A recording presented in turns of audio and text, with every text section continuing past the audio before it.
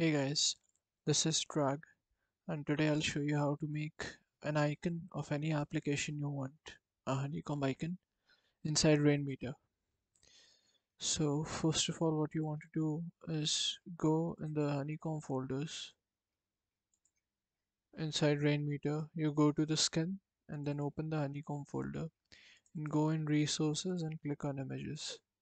So I've already downloaded an icon, a PNG file for Valorant and saved it here.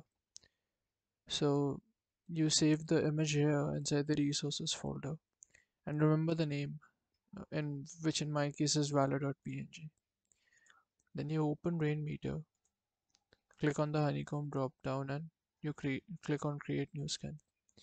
Here you add a folder, name it Valorant, click on it and then click on add skin. So when you click on add skin, it should create a .ini file for you. You're gonna name it whatever you want and then open this. So there would be this code in it. Instead of this, you will paste this format, which I have down in the description.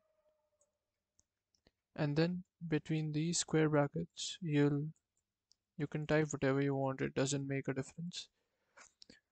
Here in image name, after the forward slash, you're gonna type the name of the image that you saved in the resources folder as it is. So in my case, it is valor.png. Here you have to type in the height, and between these square brackets you're going to actually copy the path of the application which you want and paste it here. So I'll paste the path of Valorant here, click on save, you close this, and then you refresh it, and then you go to the Valorant folder and you load the skin in. So here you can see the skin is loaded in, and sometimes what happens is this image, when you first load it, the icon loads outside the screen, so you can change the coordinate from here. So sometime it won't be visible because the coordinate would be 0 and 0 here. So when I click on it, my game should start.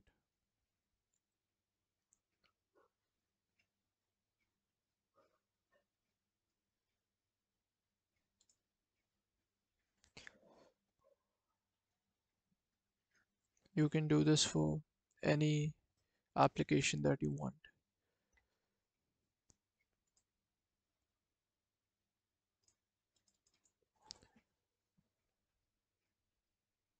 So as you can see, the game has started in the background. Thank you guys so much for watching. If you have any questions, you can put them down in the comment and I'll try to reply to them.